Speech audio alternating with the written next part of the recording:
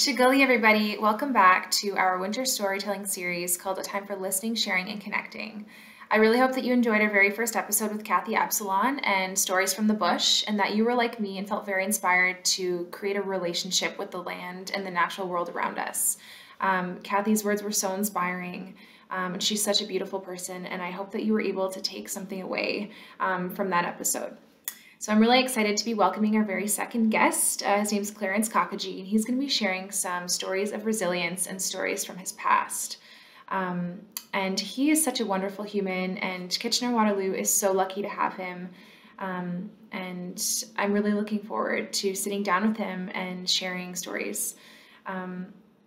If this is your first time watching, then I'll introduce myself as well. So my name is Alana Jewell, and I'm Bear Clan from Oneida Nation of the Thames. So I'm an artist, I'm a community organizer, I organize art markets in the city, and I'm also the Parks Engagement Associate for the City of Kitchener. So in this role, I decided that I wanted to put on a winter storytelling series because I really missed, culture and sitting in a circle with an elder or knowledge keeper and learning from them, but because of COVID, we can't do that. So I thought, it would be such a good idea to sit down and do the sharing just virtually so that anyone can watch.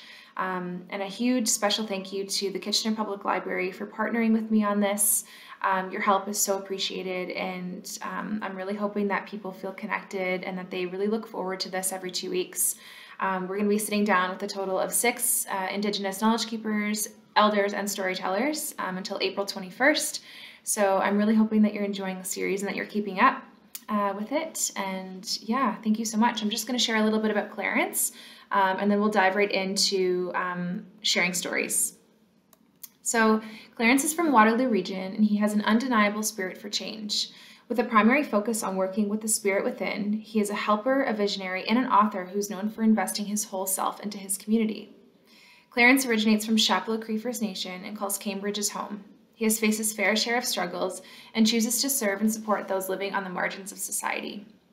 So Clarence is wonderful, and like I said, Kitchener-Waterloo is very lucky to have him. I hope that post-COVID we can all come together and we can meet these great people, knowledge keepers, storytellers, and that you're either meeting these people for the first time and feeling that connection, or you're seeing a familiar face from our community. So either way, I really hope that you're enjoying the series, and again, thank you so much for your support, and enjoy. Wache, ane, bonjour, sego. Thanks for joining us today for these winter stories. I think it's great that we can get together and enjoy this time together. My name is Kiwe Tinwe Nane. That translates into North Wind Man. My other name is Clarence Cachagee. I'm from Fox Lake Reserve, Chapleau Cree First Nation, Bear Clan, and I'm a beautiful person. I would just like to invite you to join me near this fire. I want to open up our time together. And then I'm going to sing a song. Wache, I'm Kiwe Tinwa Nane, from the people of the Mushkegowuk, Fox Lake Reserve, Chapleau Cree First Nation, Bear Clan, and I'm a beautiful person. I'd like to give thanks for this day. I'd like to give thanks for the air that I breathe, the food that I eat, and the beautiful people that are in my life. I'd like to acknowledge the territories that we're on, of the Haudenosaunee, the Neutral, and the Anishinaabe.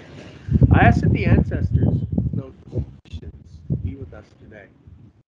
I put this tobacco down for the ones who are lost, for the ones who are broken, and for the ones who are still finding their way. I put this tobacco down for the ancestors and all that they've done in order for us to be here today. I put this tobacco down for the spirit of COVID. And I put this tobacco down for the ones who are suffering, and the ones who are being challenged with grief. I'm going to sing a song, and the song that I'm going to sing, it's a thank you song. It was gifted to me by my friend Hilton King, and his daughter Christine gifted it to him. The song is saying thank you to the Creator for everything that Mother Earth gives us. As I sing this song, let's think about all those beautiful things creation and Mother Earth gives us to sustain life and to feed our spirits.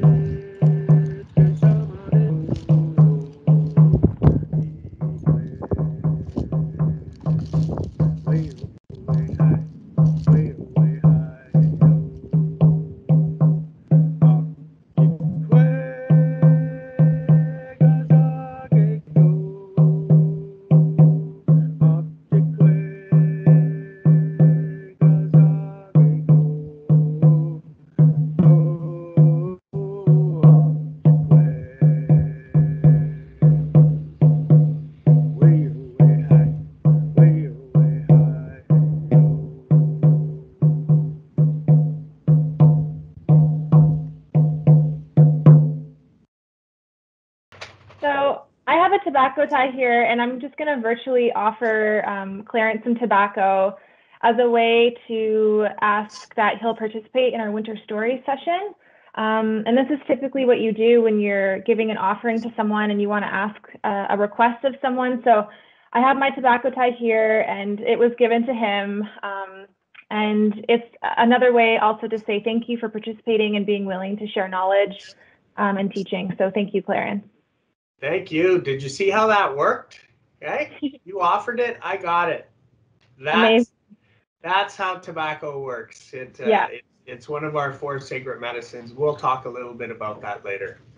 Yeah, I'm really thankful we could do that, because COVID makes it really hard to be able to offer tobacco to people, and you don't get close to people. So I'm thankful that Nikki was able to help us there, and you were able to get tobacco. So thank you. Yeah, for sure. So I was just I wanted to say, after I sang that song about the drum, I wanted to just talk a little bit about the drum.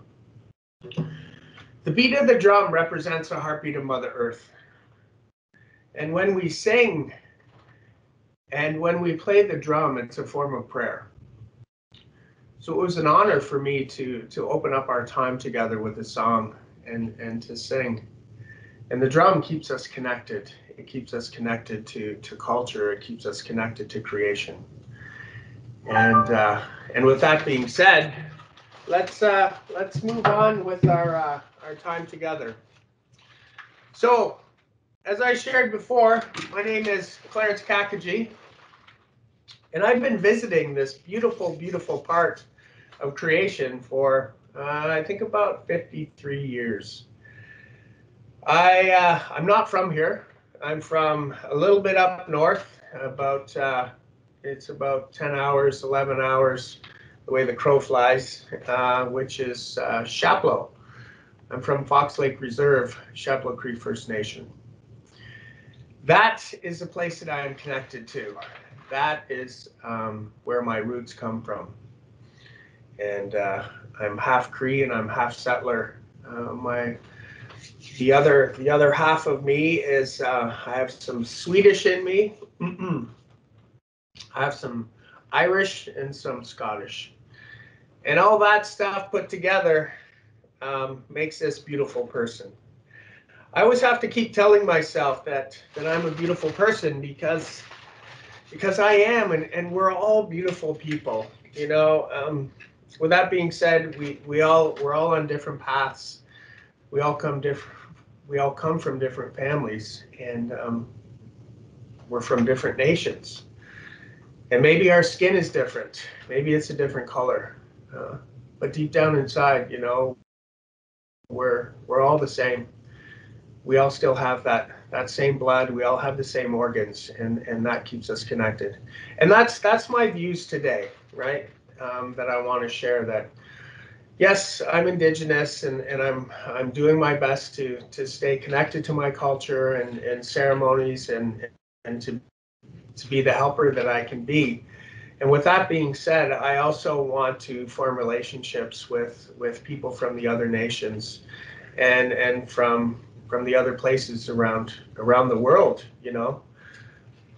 With that, I'm going to light this candle to represent the fire and what fire gives us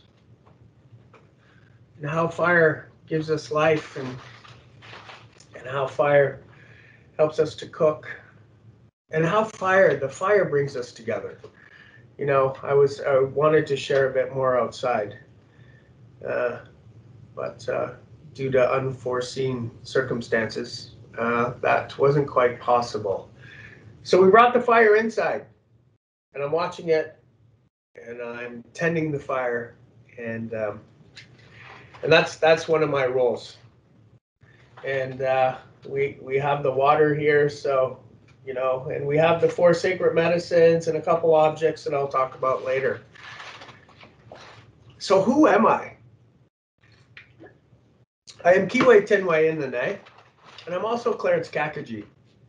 And I live in this region, and I call this region home. This is where I have a sense of belonging, and this is where I feel connected to, and this is where I want to invest my time. It wasn't always like that. I didn't know where I came from. Identity was a big, big thing. Loss of identity was a big thing for me. And my story, it doesn't start with me. It starts with my parents. It starts with my ancestors. It starts many, many generations before me.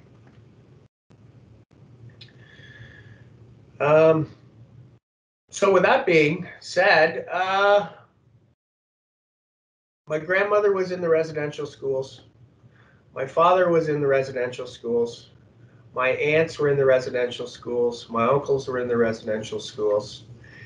It's had a horrific impact on my family and other families, you know, in Canada and the boarding schools in the United States and all that stuff. And I'm the first generation on my father's side that was actually able to come home after school. I struggled in school. I'm part of the 60 Scoop, and my sister and myself, we were displaced at a very young age. We were put into the care of the Children's Aid Society. We were moved around to a couple families who thought they might want to foster us, and we were even adopted once. And then in time, we were put back into the system. And then we ended up on a farm outside of Kitchener-Waterloo. And we stayed with that family. I stayed for 13 years, and my sister stayed for about 10 or 11. And I consider those people that raised us, and I consider them my family, and I consider them my parents. It was hard growing up. It was challenging growing up. You know, I struggled with learning how to talk. I had a speech impediment. My sister, who's 2 years older than me, she would always be the interpreter to decipher what I was saying and to share with people because they couldn't understand me at times. And they say the first words that I said, it wasn't mom, it wasn't dad, it was teacher, you know. And because my foster mom, she was actually teaching me things, and I'm grateful for that. I'm grateful for that, and I'm grateful for the environment they gave us and the care that they gave us, and they did the best they could. They were New Order Mennonites. They had 5 children of their own, and I grew up on a hog farm. But I always knew I was different. I always knew that, you know, I always knew that my sister and I belonged together.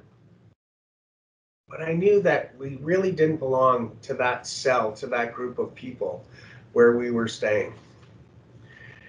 And I always had some thoughts going on in my mind. Well, like, I know these people aren't my brothers and sisters, and I know that the adults taking care of us aren't my parents, so where are my parents, right? And I had a lot of whys, like, why don't I have parents? Why am I a foster child? Why am I living here? Why is my skin a bit darker? And, you know, eventually I came to terms that why I don't have parents is because I was such a bad child that they gave me away, that they gave us away. I know today that is not true, but, and with that being said, when you're young, you have to try to have some kind of closure, and the only closure I could get was thinking about, you know, I came up with my own solution as to why I didn't have parents, and I carried that with me for a very long time.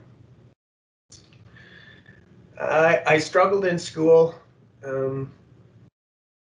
It was hard in school. I didn't enjoy school, and eventually I became a bully. Because I was feeling so much pain on my own, that I wanted the other children to experience a little bit of what I was feeling. I know today that that's not right. That's where I was. And today when I spend time and I process and I reflect and I pray for those ones that I've wronged. I pray for those children that I bullied in school, and I hope that that's enough, because I think that people are still, as adults, maybe carrying some of the effects of what I put them through as being children.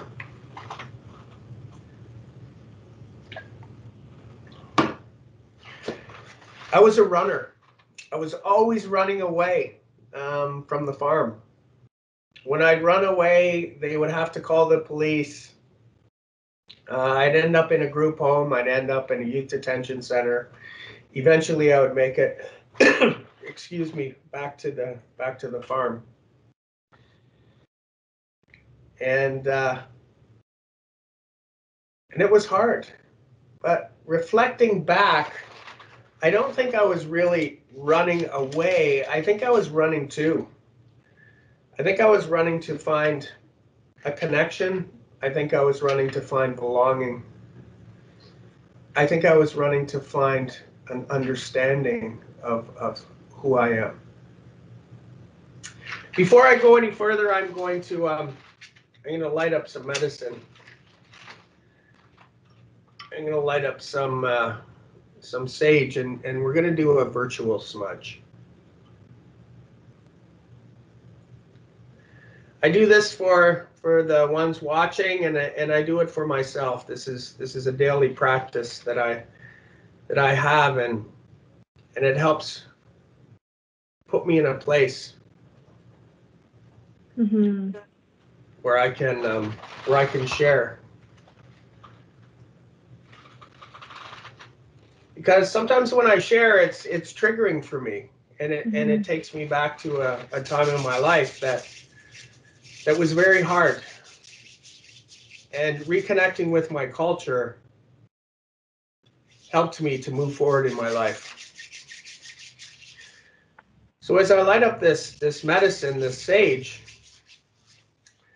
I wash the medicine over my hands. I wash it over my hands, and I will. Thank you. I'll send some your way. And to the people who are watching, I wash it over my hands so that anything I touch or create during the day, I'll touch and create it in a good way and in a kind way.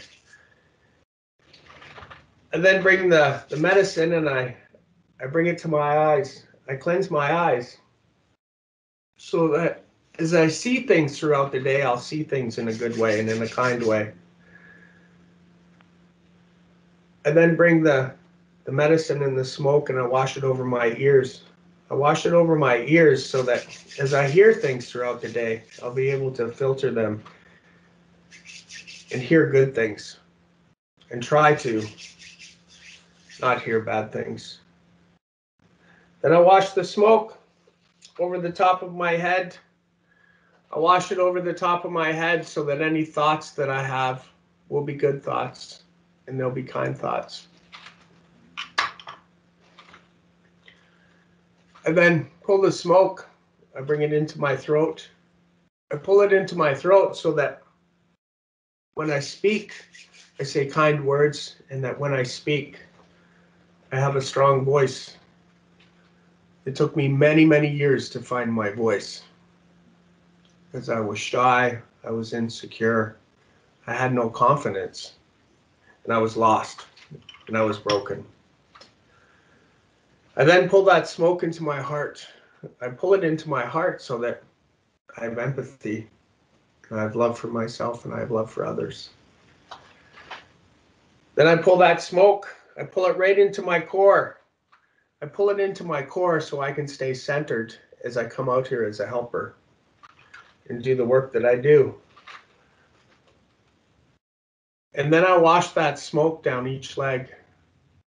I wash the smoke down each leg so that I can remember how sacred life is and how sacred each step is as I walk on Mother Earth. And then I raise some smoke up to the crater, and I push some smoke down to Mother Earth.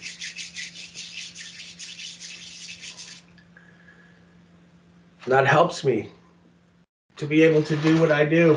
And I have some other medicine here. It's some dried lavender, and it smells amazing. I like to add it into my smudge.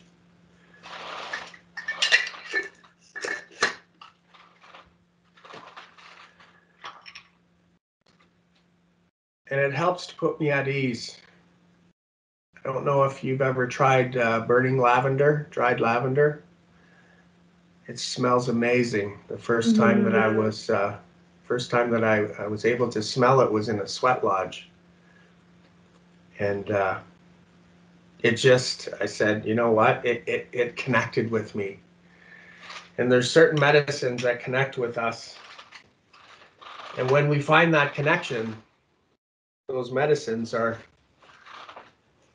the medicines that we're supposed to use at certain times.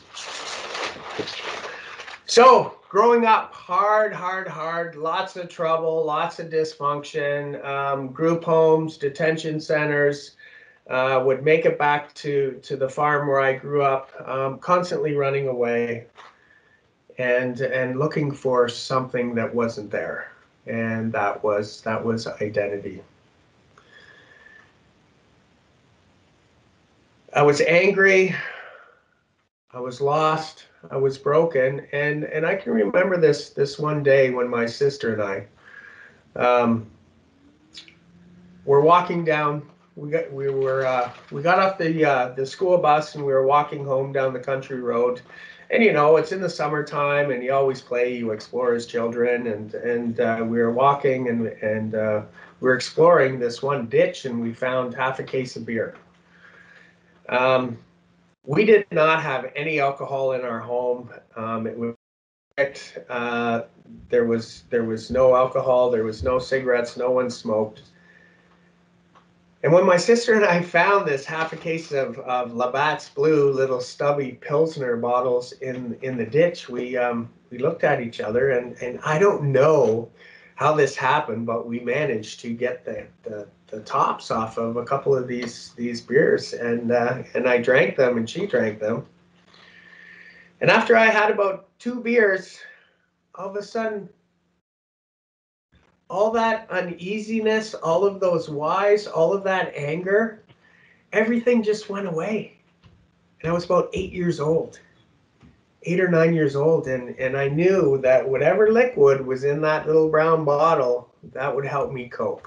Mm-hmm. And that would take away all of the unanswered things that I was going through in my life. And it helped me. So with that being said, that led to me trying other things and you know, doing other recreational stuff. But that's not why I'm here, and I'm not going to talk about that right now, because that doesn't help anybody. Was there, like, I know for a lot of Indigenous people who are disconnected from their culture, they, I guess, like, face a wall at some point where they're like, you know, this is where I need to be. Like, they see themselves in the mirror and they're like, you know, my culture and these teachings and ceremony, this is who I'm meant to be, and this is what I'm meant to do with my life. Was there ever a moment or like a time in your life where you sort of reached that wall or reached that period where you're like, I'm safe, and this is, you know, this is the path that I see myself on, and, you know, life from here is going to get much better? Has that ever sort of happened to you, or have you ever sort of like finally reached a point where you're like, I'm in a good place now, and this is where, like, this is what, you know, I'm meant to do in life? Finding that good place, Alana, took me many years. Mm-hmm. Finding that good road, that good path to be on, it took trial and error. I've been down so many paths, and I'm happy that I made it out of some of the situations I was in. The only thing that has ever been really constant in my life was shame. Shame of being a foster child and not knowing who my parents were. And then when I connected with my culture, the shame was there again. The shame was there because I would be in certain situations around other Indigenous people and I wouldn't know anything because I wasn't brought up with the teachings. I wasn't brought up with the ceremonies. I wasn't brought up with the songs. And I really don't look Indigenous. So there was a time in my life when I knew that I finally found purpose, meaning, and direction. And I knew that I was on the right road. Mm-hmm. I knew that I was on the right path, and I knew that I was on the red road, and I knew I was slowly being connected to culture. I had to go find that path. I had to go ask those people to help me. And it was hard because I wasn't accepted at the beginning. Mm-hmm. I was not accepted. But I didn't give up. I didn't give up. I persevered. You know, when I reflect back, there was school, there was drugs, there was alcohol. I was a functioning addict. I was incarcerated at a very young age. The only thing that was constant in my life was my sister. She was always there, thick or thin. I did marry my high school sweetheart. I was only in high school for a couple months. And then I was incarcerated. And then we moved in together. And I had a few really not bad jobs. And then I found a job where I worked at, and I stayed with them for 12 years. Bought a house, got married. I was a functioning addict. And because of all those things that I experienced in my life, I had so many holes burnt into my heart. That was the analogy that I could use. And because of all the things that happened in my family, not only on my dad's side with the residential schools, but also on my mom's side with dysfunction and addiction, the best analogy that I can give is that, when I was very young, can you see this? Yep. It's a bundle. It's a bundle that I carry today. But when I was very young, there was a bundle that was handed down to me from generations before me, from both sides of my parents. That bundle that was handed down to me, it had dysfunction, it had oppression, it had addiction, it had abuse, it had greed, it had everything that no child or anybody should have to carry. Mm-hmm. And when I was very young, that was gifted to me. It said, here, carry this to the best of your ability. This is from the generations before you, and now it's yours.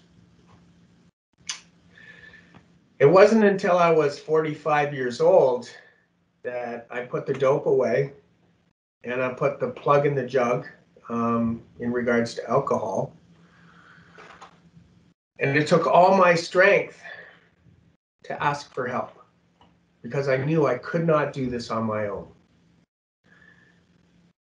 And I knew that if I stayed on the path that I was on, it would just be a matter of time until I would make that journey to the next world. Mm-hmm. Because alcohol and drugs was really starting to hit me hard, and I was caught hard in the grips of addiction. In time, I was able to unpack that dysfunctional bundle, and I was able to put things in it, like identity. I was able to put in things like songs and culture and teachings and purpose, meaning and direction.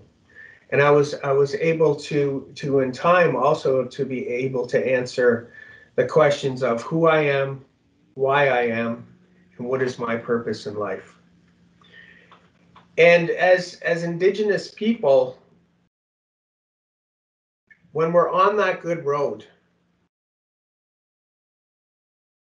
when we have that, when we've made that connection from here to here, from our head to our heart, we should be able to answer those questions, right? And it took me a long time to be able to answer those questions. Who am I? I'm Kiwe Tinwe in the Ne. That translates into North Wind Man. When the North Wind comes, what do people do? We go inside. We go inside to share exactly what we're doing right now. We go into our lodges, we go into our homes, we invite people over, we share our stories, we share our teachings, and we invest. Why am I here? I'm here to instill positive change, big or small, in myself, in the community that I live in, and in creation. And what is my purpose in life? My purpose in life is to bring people together. To bring people together, to walk down a road of understanding as equals. And when I say bring people together, I mean bring all people together. Bring the white, the black, the yellow, the red. Bring everyone together. Because through my eyes, we're all equals. And if you go far enough back in all of our history, a lot of our stories run parallels. A lot of our stories run parallels with a lot of our creation stories are almost the same, right? And when I bring people together, I'm here to talk, to educate, to have that unity in the circle. I'm not here to blame. I'm not here to shame. Yeah, we might have some hard discussions. We might have to lean into those hard talks, but it's about bringing people together and giving them a space where everybody can find their voice and everybody can have a sense of belonging and everybody can be connected, right? Yeah. And life, it's hard, and especially what we're going through right now with COVID. Oh my goodness. It's a new way of looking at things, and it's very challenging for some people. And some people say, well, I'm struggling with, or I'm depressed because I can't get out, I can't meet with people. But that's where we have to get creative, right? There's so many different ways to feed our spirits.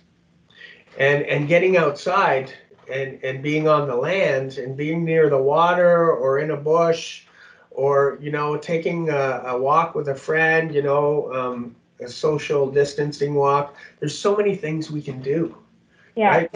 Because we believe that Mother Earth has everything that we need to become well again, right? And what we do as Indigenous people, when someone strays off that good path in life, we don't push them away. We don't shun them. We don't stereotype them. We don't lock them up. What we do as family and as community is that we surround them and we take them back out to the land.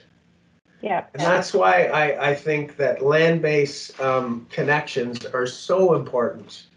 And it's not only for us as Indigenous people, it's for everybody in general, because we forgot what it's like to hear when you're out on the land, to see, to feel, to smell. We forgot what it's like to have that connection, because today everything's so fast. Everybody's moving so fast. Everything's so convenient, and before we know it, really, how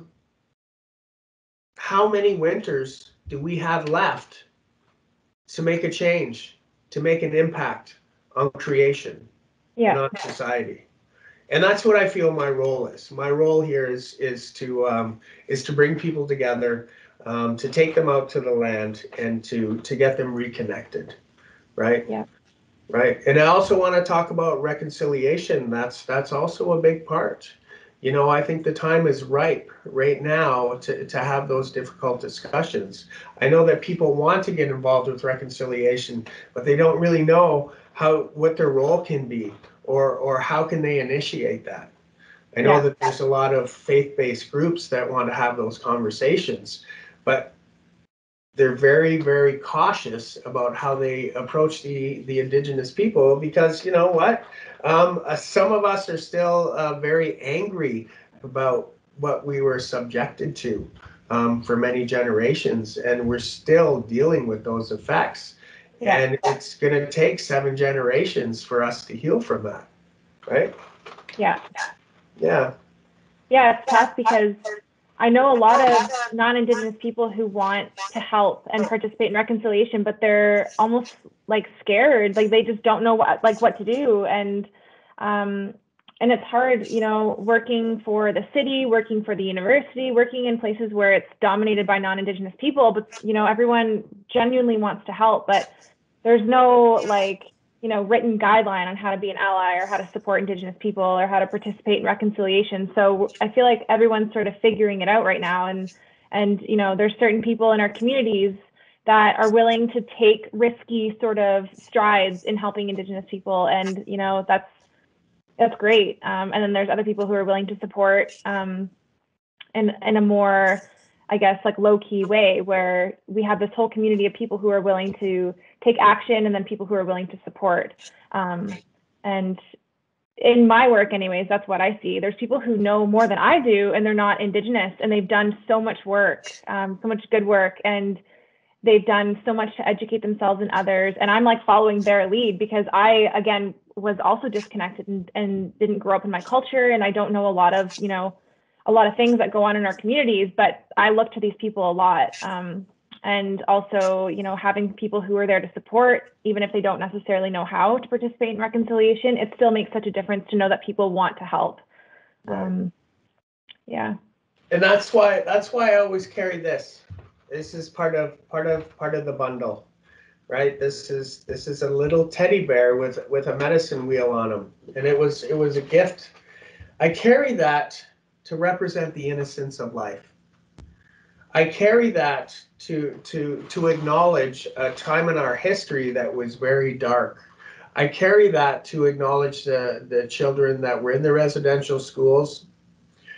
I carry that to acknowledge the ones that didn't come back from the residential schools. I have a cousin of mine who's a traditional man who's probably in his mid-70s, who was at Shingwak. My family was at Shingwak, which is now Algoma University, right? He said when he was ready, he had to go back to that place where he was dropped off as a child. And he's a grown man. He had to go back and retrieve that little boy who was still there, crying and wondering what happened to him and where his family is. And he said that was the way that he could make that connection to his inner child, mm-hmm. and bring him back into himself. Because I find that one of my coping strategies growing up was to disconnect, because that's all that I knew. And when we disconnect at a young age, we leave pieces of us in these certain places where we disconnect. Yeah. Right? For an example, where I had that first experience with alcohol, I went back there and I laid some tobacco down, and I said some prayers, mm-hmm. to acknowledge that time. And if there was a little piece of me back there, to reconnect with it. Mm-hmm. The places where I ran away, the farm is still there, but the family's not there, I went back to that laneway and I put some tobacco down to try to reconnect and try to make that connection and bring that little boy back to me. Yeah. And this is so hard work, and nobody can do this work for us. Right? Our lives revolve around prayer. And when we use tobacco, which was the first medicine that was gifted to us, it keeps us connected to the spirit. Keeps us connected to the spirit of the creator. As soon as we pray with tobacco and that goes on the ground, it automatically opens up a channel from this world to the next world. And you can say that, that's a phone line and it's never busy, right? And then when we pray with tobacco and we put it into a fire, as soon as that ignites, it takes our prayers up, right? Yeah. And tobacco is one of the most important medicines that we have, and it was the first medicine that was gifted to us. And prayer is so powerful. I believe in the power of prayer, and it's very rarely that I will pray for myself. I'm always praying forward. I'm praying for the lost. I'm praying for the ones who are broken. I'm praying for the ones who are suffering. I'm praying for the water. I'm praying for the air. I'm praying for the ones who are out there making a difference. Because I know people behind me are praying forward, and they're praying for me, right? So it's always a circle, right? That just keeps on connecting, connecting and connecting and connecting. And that's what my life is about. My life is just about going back and connecting circles. Being brought up by the Mennonites, I had to go to church. It was mandatory, even if I didn't find it fulfilling. And what do I do 40 years later? I go back to that church and I stand up there and I tell them my story, right? And then, when I was homeless for 8 years on the streets of Kitchener-Waterloo after my marriage fell apart. And what do? I go back to that shelter where I used to stay and I talk to them, right? And I share my story there because I think that whatever I experienced or the story, what I was going through, actually might help and connect with some of the men that are staying there. And then eventually I got a job there and I stayed at the House of Friendship for 6.5 years. Going back into the court system, drug court. I can remember, what did I do? Because I was so insecure and I was shy, I had no confidence. Once I found my voice, I wanted to start using it. So I started public speaking. So then I went into drug court, into the court system. And every time I went into the courts, it was not a positive experience. So when I walked in there to share my story, I was triggered. And I couldn't shake it. I couldn't slow it down. I had a tobacco tie. I was praying. I just could not slow my mind down. So what did I do? I stood up there in the courtroom and I told them how I was feeling, what I was thinking, and what I needed. What am I feeling right now? I am scared, I'm anxious, and I want to run because I'm a runner. I said I want to run through those doors and take right off. What am I thinking? I'm thinking that I don't want to be here. But what do I need? I need to share my story. Because the more I share it, the less power it has over me. Because I've experienced some pretty traumatic things. And I've done some pretty bad things to people too. But I'm not that person anymore, right? I have changed so much that now I know what it's like to love. Now I know what it's like to have compassion. Now I know what it's like to be humble. Now I know what it's like to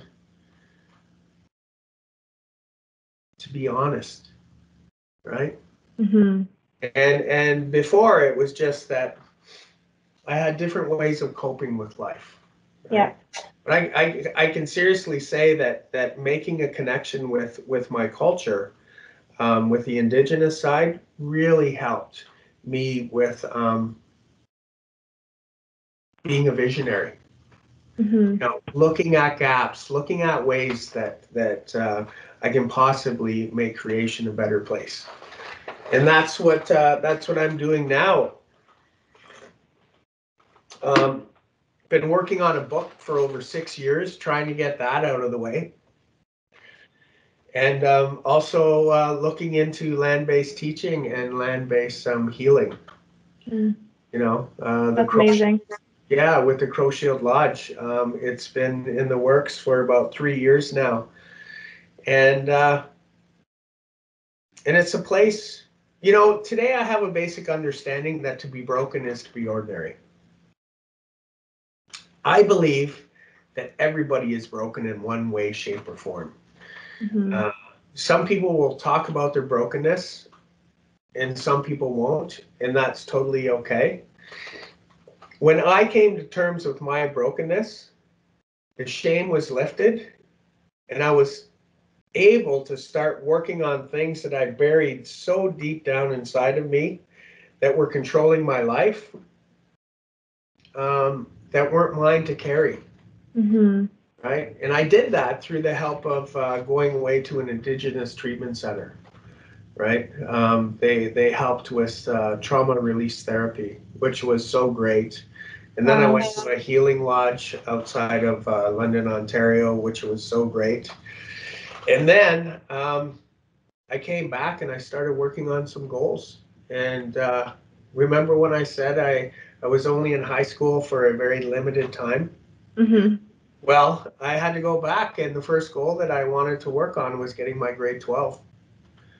And I can remember I walked an hour and a half to get to St. Louis Adult Learning. The closer I got, the more anxious I got. Mm-hmm. Because I'm a runner, I wanted to run. But I had tools now. And I slowed things down, and I stood there, and I said to myself, Clarence, you can run like you've always done, or you could stay accountable to this commitment that you've made and do whatever it takes to attain your grade 12 diploma. Mm-hmm.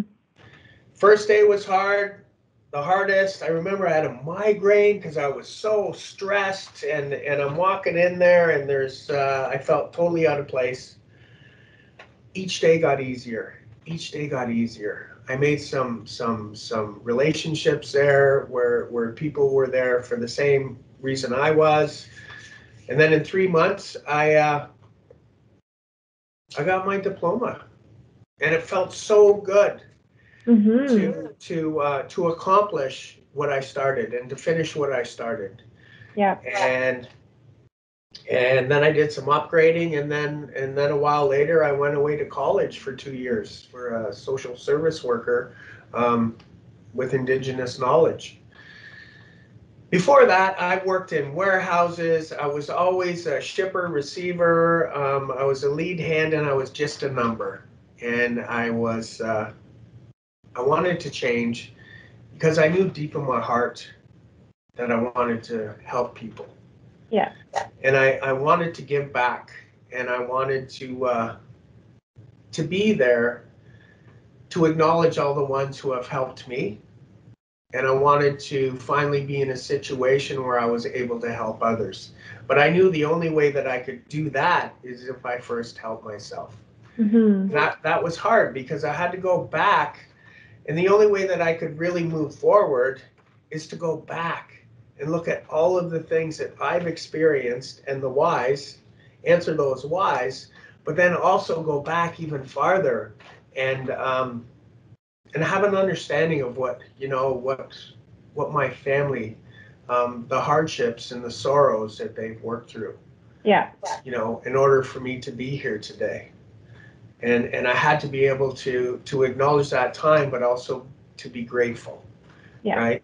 That because if it wasn't for them, I wouldn't be here. Right? Mm-hmm.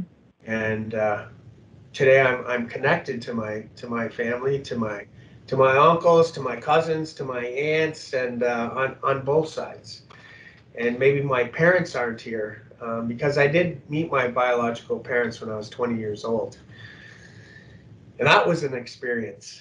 I had very mixed feelings about that. It was something that I always wanted to happen, but when that day came, I was very, I was angry. I was very angry. But I was angry because I didn't have an understanding of what they experienced. And once I found out what they experienced, that anger went away, right? Yeah. You know, and that love slowly started to come in, right? I spent 16 years with my mother and 18 years with my dad, and they were good times. They were good times getting to know them, hearing their stories, and then that's why I wanted to write the book. You know, share some of those things that they shared with me. And then my dad always used to call me Crow Shield, before I got my spirit name. The crow is big in our family. It's like our family totem animal. So when we were developing the lodge, somebody said, "Well, what can we put before the lodge?" So I said, "What about Crow Shield?" Because my dad used to call me that, and I'd like to honor that. And they said, "Clarence, yeah, let's do it." So that's the name of the organization that I'm working on right now. It's all about land-based healing and land-based teaching. It's amazing. It is amazing. It is amazing. You know, the whole thing is that we're so resilient. We're more resilient than we believe we are, right? Yep. And we've been through so much, as so many nations have been displaced, so many nations have been put down, so many nations have experienced so much, but they still have that hope. They still have their teachings. They still have that connection. Yeah. They still have that connection to creation, you know, regardless of all the horrific things that have happened. And that's why I carry this. I don't know if you can see this. Yeah. But what it is, it's a replica Warriors Club. I carry that club to represent the warrior in each and every one of us.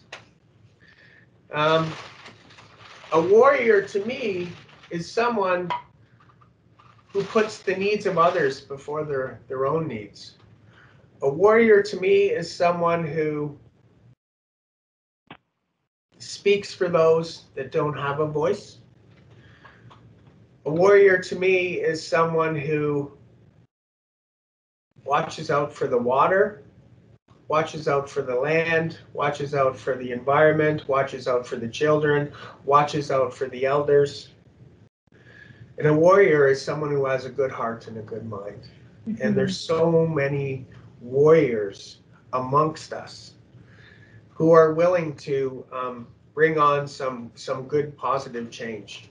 And they say that that the youth are going to be the ones that are really going to have an impact and are going to, you know, pick up that flame, and they're going to walk with that flame, and they're going to make some big changes in creation and in our communities. And that makes my heart feel so good. Yeah, me too. You know, and they're, you know, they've had enough. And a lot of them, you know, when you talk about climate change and all of this stuff, they're saying, like, look at all this damage that has happened up until today. And why has that damage happened? And then no one wants to talk about it. The impacts that it's having, not only on creation, but on plants, on animals, on the water, on the air, on the environment. And I can remember that, you know, I'd sit and I'd talk to my cousin Johnny, and he would say that, you know, the worst disease that ever came to man was the disease of greed. Mm. It influences people in a very, very harmful way. Yeah. It drives them. It consumes them. They get their blinders on, and they will go after, and they will do anything to benefit themselves, right?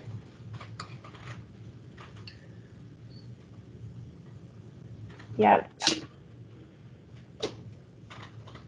Greed As, is unfortunately such a driving force in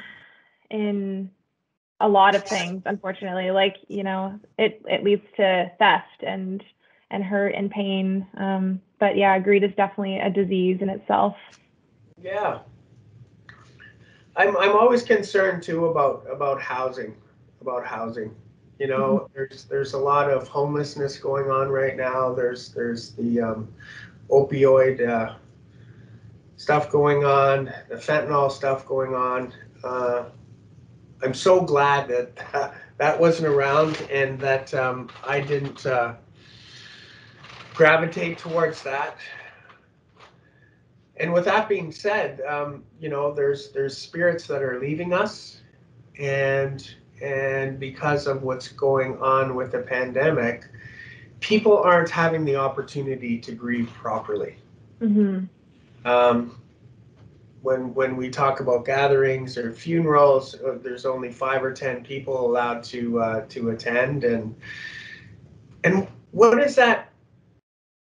How does that affect somebody when they can't grieve, or when they can't go through those stages, Mm-hmm. when they don't have that opportunity for closure? Yeah. You know, and that has had a big impact on the Indigenous people as well, because you know we have certain ceremonies that happen when somebody passes. Yeah. You know, the sacred fires get lit. They burn for 4 days. You know, people are coming in to make their offerings of tobacco, and they're there to celebrate that person's life. Well, that hasn't been able to happen. Yeah. So how are people processing that? How are they getting closure from that? And I don't know what the effects are going to be if and Mm-hmm. when this is all over. Yeah. You know, it's a hard thing for many of us to process and to work. Mm-hmm. But that's where we Yeah. have faith.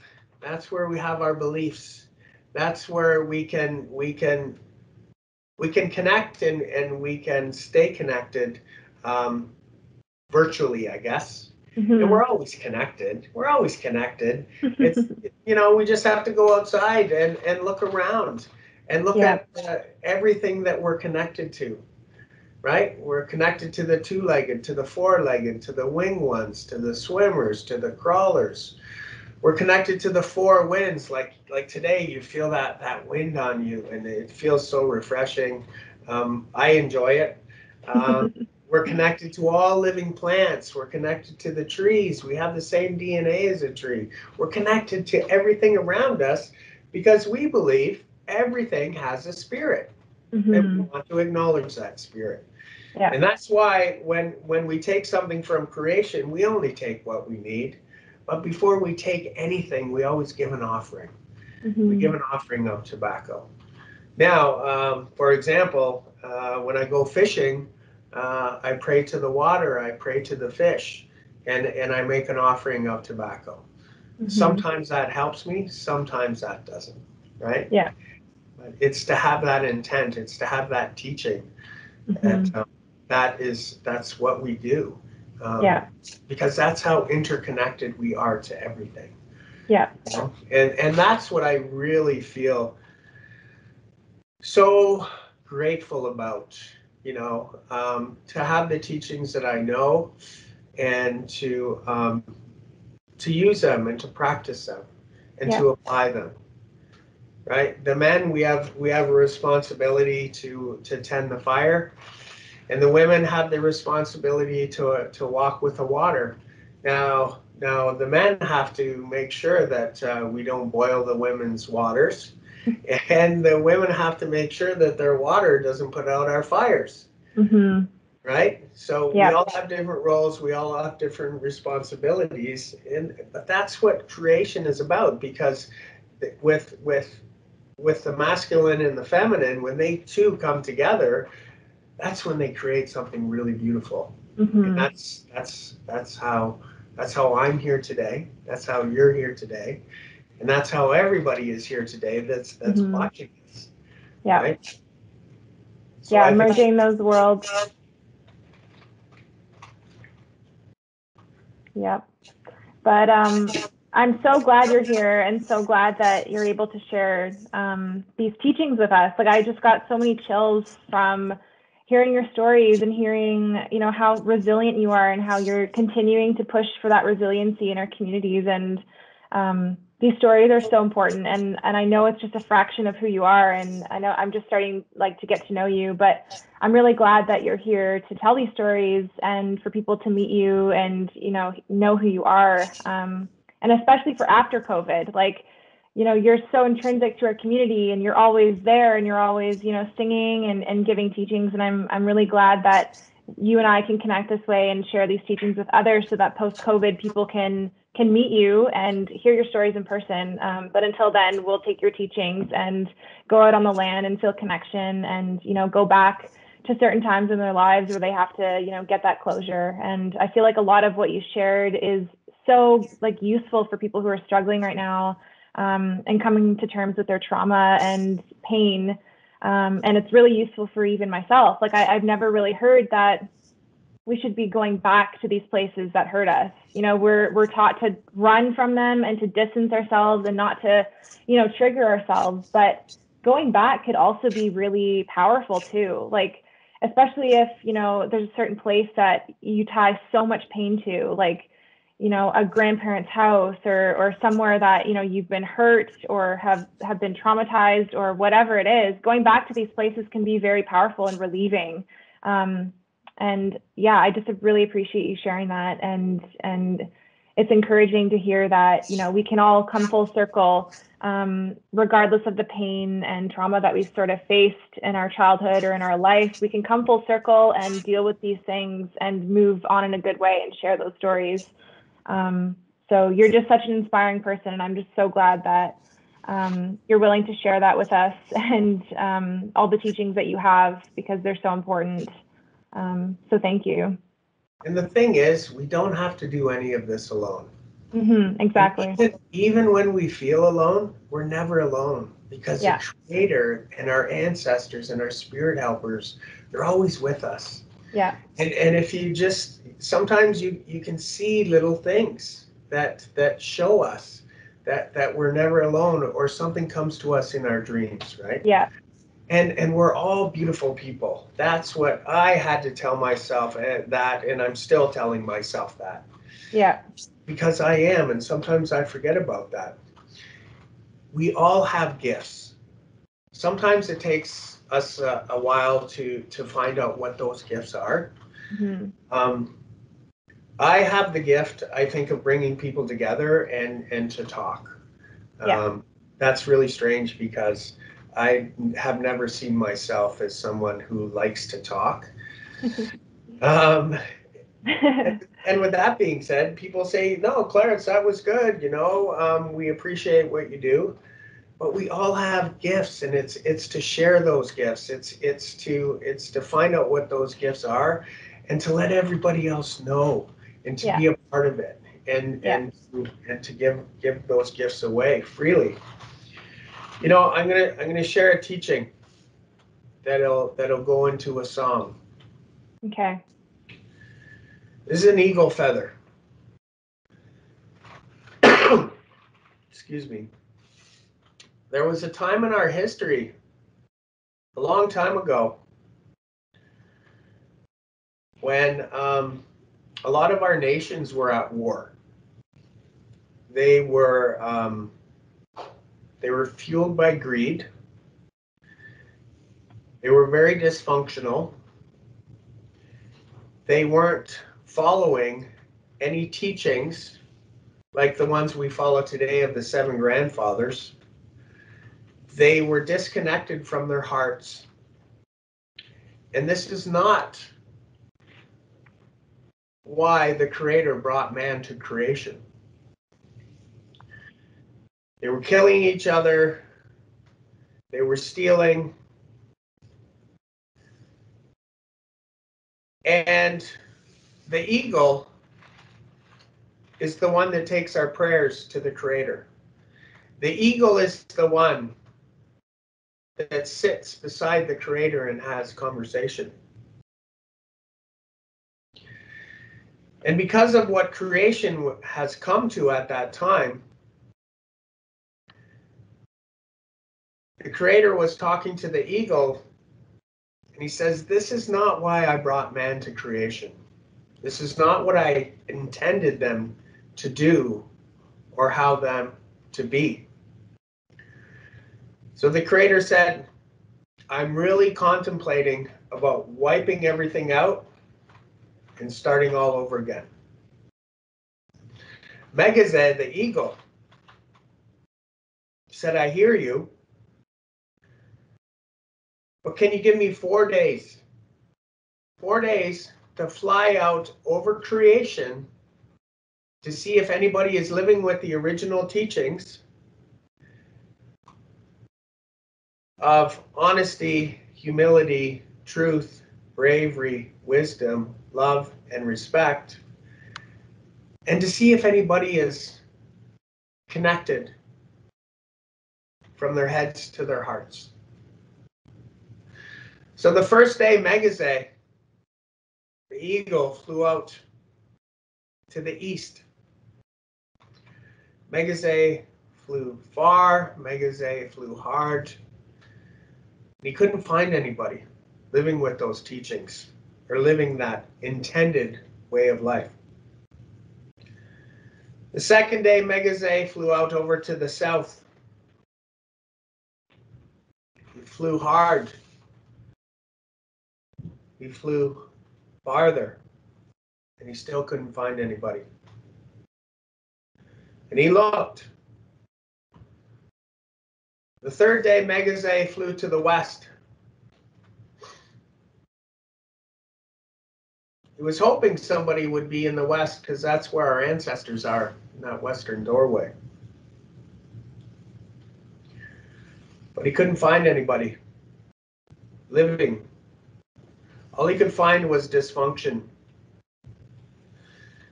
And then the fourth day, when Megazeh was flying in the north, he saw some smoke coming up from a fire.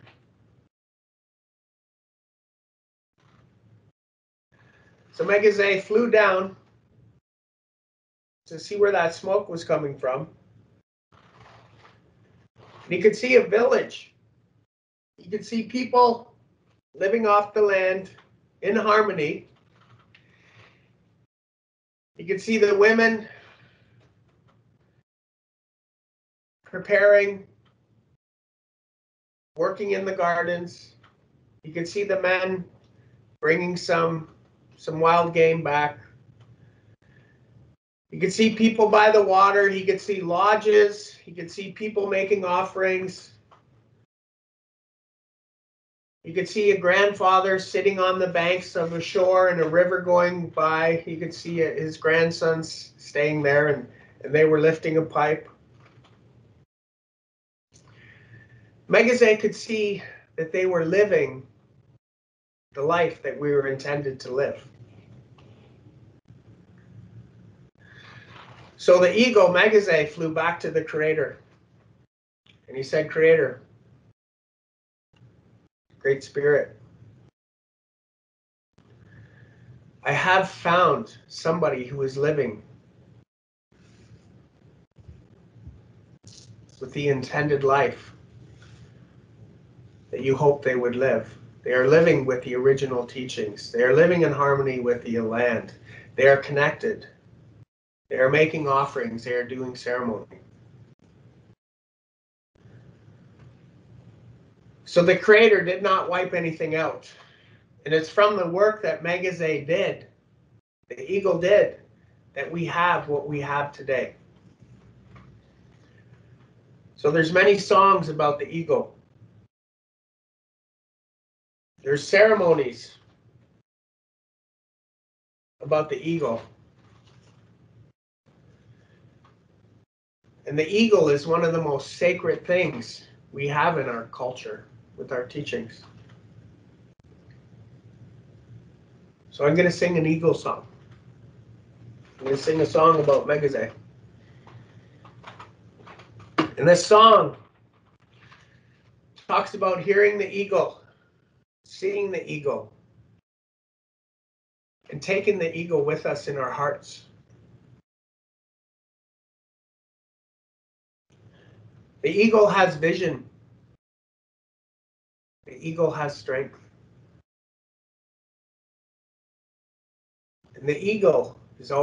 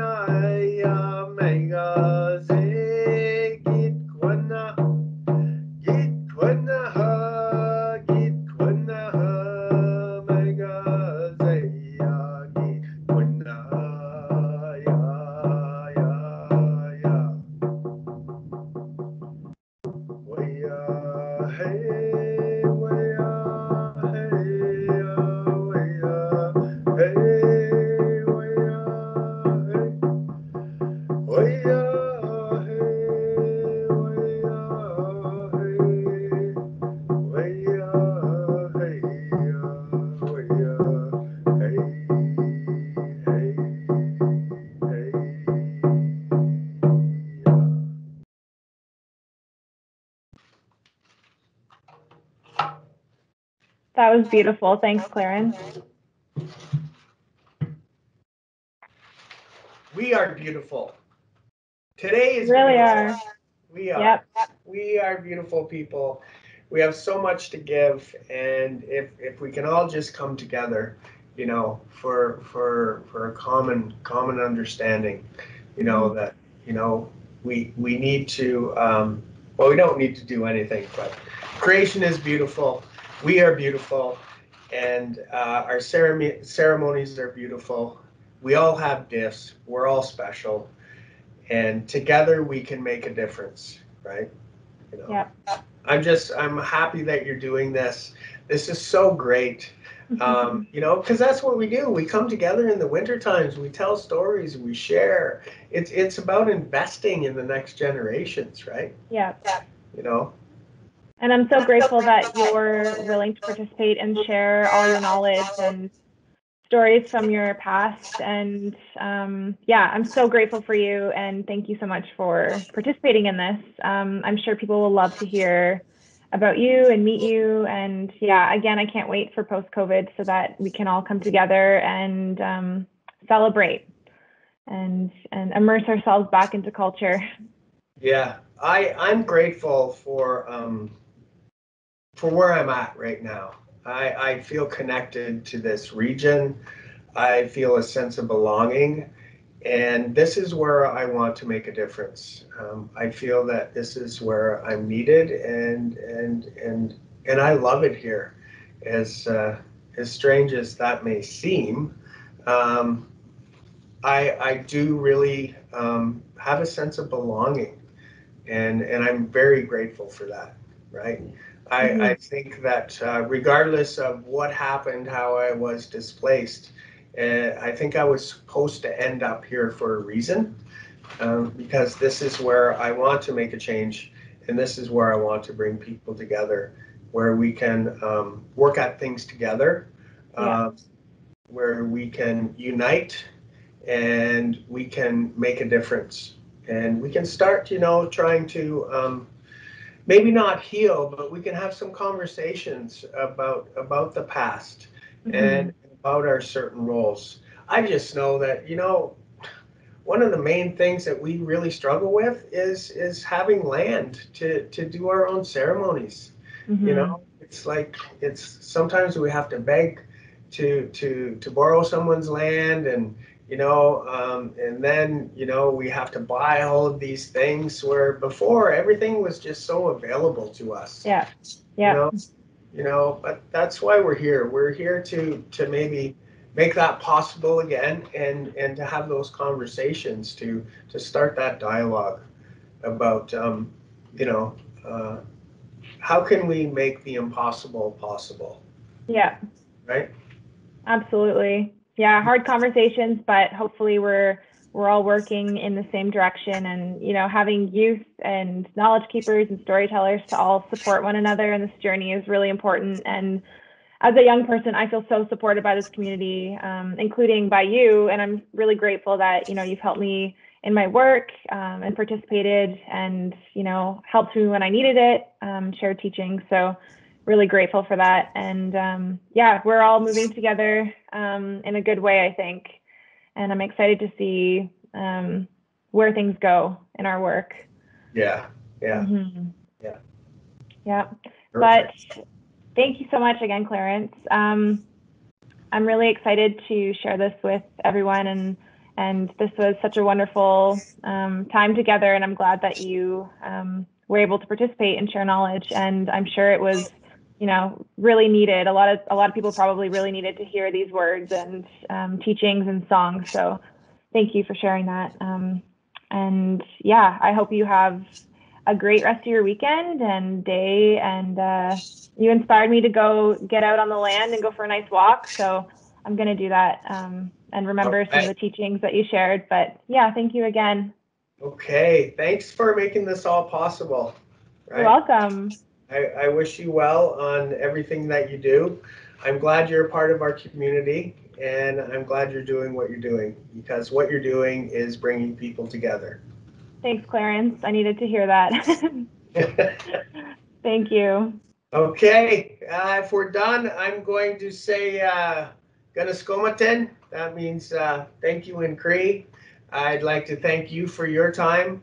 I'd like to thank everybody who's watching this for their time. I believe the best gift we can give anybody is a gift of our time. Yep. So I would like to say thank you, Miigwech, and Skomatin, and wish everybody well on their day, on their life. And remember, you're beautiful. Thanks, Clarence. All right, take care. Take care. Bye.